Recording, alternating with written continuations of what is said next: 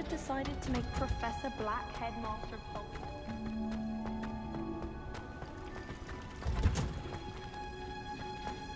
Have you ever had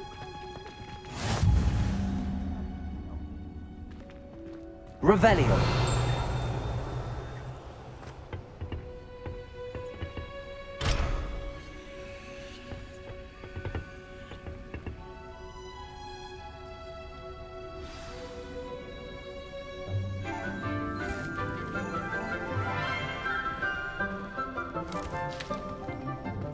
Good morning, Professor Garlick. How wonderful it is to see you again, Lenora dear.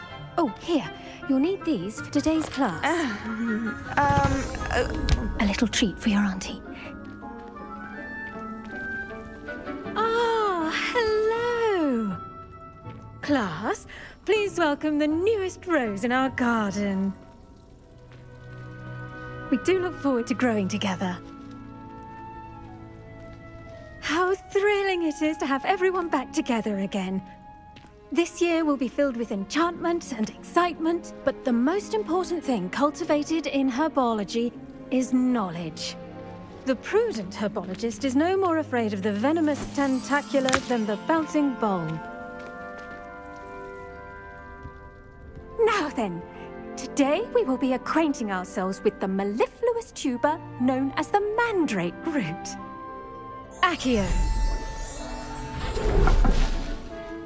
Let's see if we can't make our fibrous friends a bit more comfortable, shall we? First, let's protect our ears.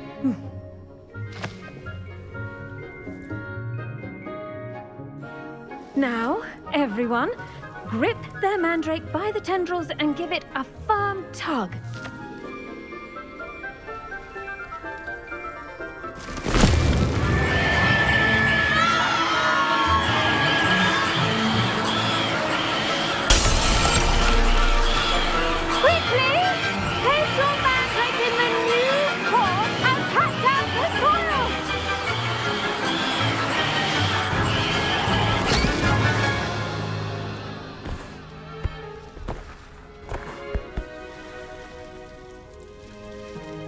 The soil should envelop the root like a warm, dirty blanket, putting the mandrake right at ease.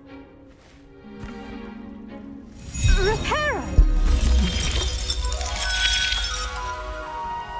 I'm very sorry about that. Yours was a bit mature, I'm afraid. All right then, off you go. Splendid work, everyone! Now, for our next task, we'll be planting dittany at our potting tables. You can all get started. I need to have a brief word. I wonder if hippogriffs like knotgrass. I do wonder about Professor Fig. He's hardly ever in his classroom. Most strange.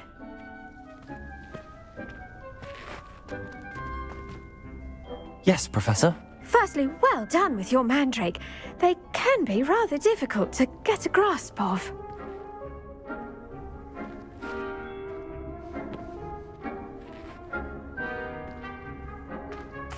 Actually, I enjoyed it. I couldn't help but catch your enthusiasm. How kind of you. It seems you're already taking to herbology like a mandrake to fresh soil.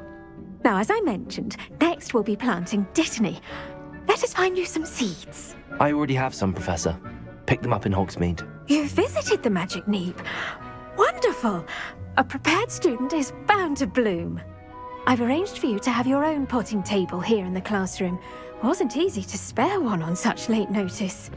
Plant the seeds there now, and you can return to harvest them later. Even with soil, sunlight, and a bit of magic, they will take time to grow. Let's see how to balance my star thistle arrangement. Niffler's Fancy or roses?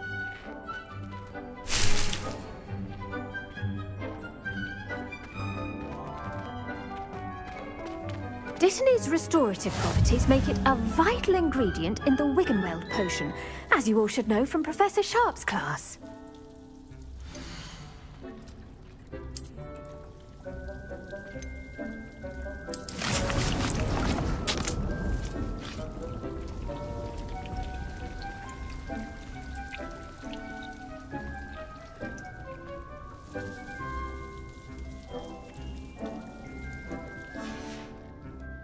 done!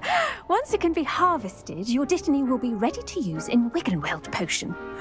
I'll let Professor Sharp tell you about that.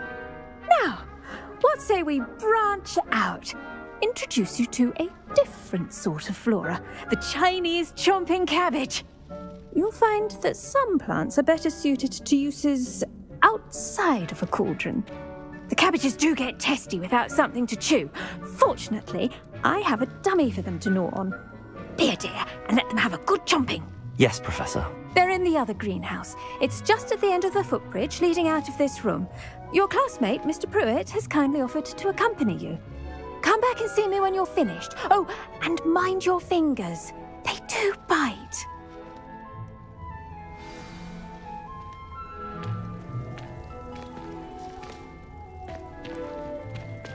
The best time to plant a seed is last season. The second best time is now.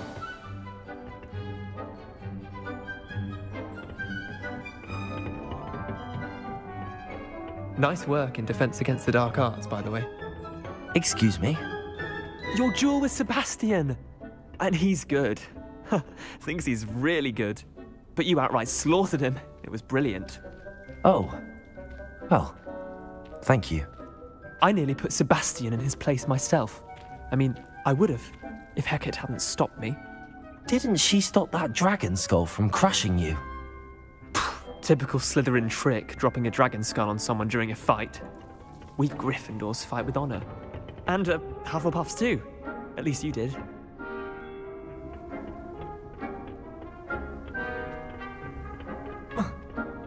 Here we are, home of the Chinese chomping cabbage. Go on, grab a few of those cabbages. Now, see that dummy? Just toss the cabbages at it, and they'll do the rest.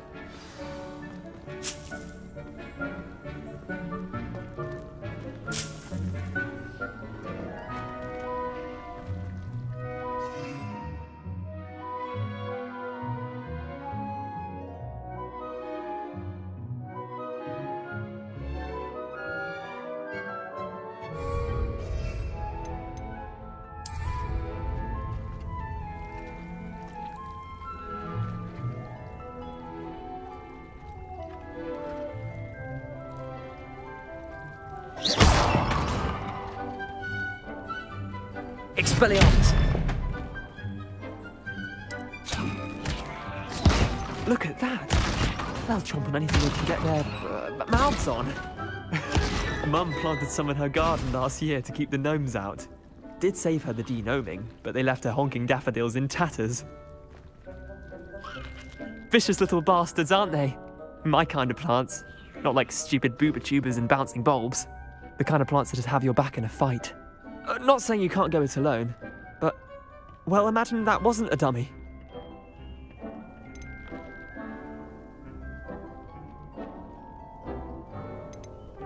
I suppose they could prove useful outside of the greenhouse. Nothing wrong with a bit of backup, even if it is from a cabbage. It's chaos out there. Trolls in Hogsmeade and such. You can't be above throwing a cruciferous vegetable if necessary. Dogweed and deathcap has more of them, if you're keen. Other plants too. Ones your parents wouldn't plant in the garden. You get the idea. Anyway, we probably ought to head back to class. Take your time. I'll see you back in class.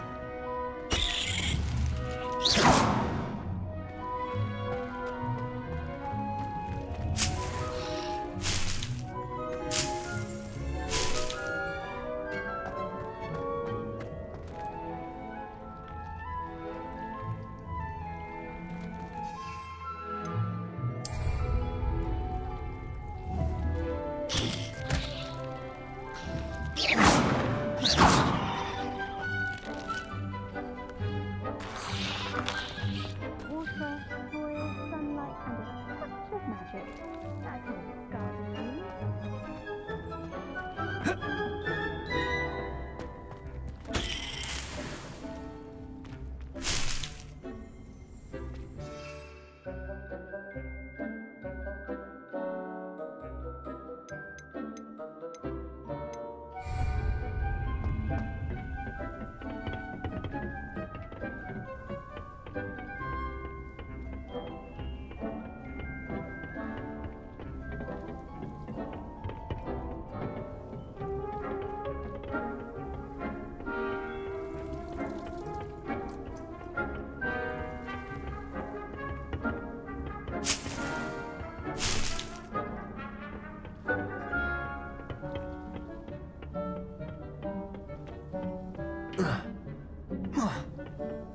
And with that helpful reminder as to why we should always wear our dragon hide gloves, I shall end our lesson here.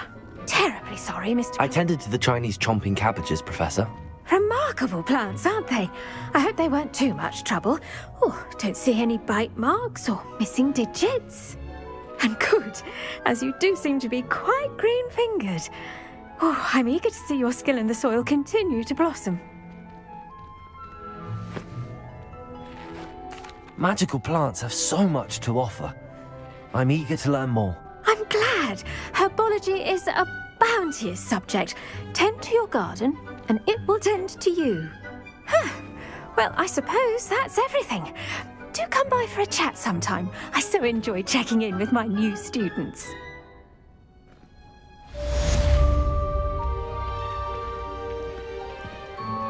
Those mandrakes are really relishing their new pots. Only cost me my damned hearing.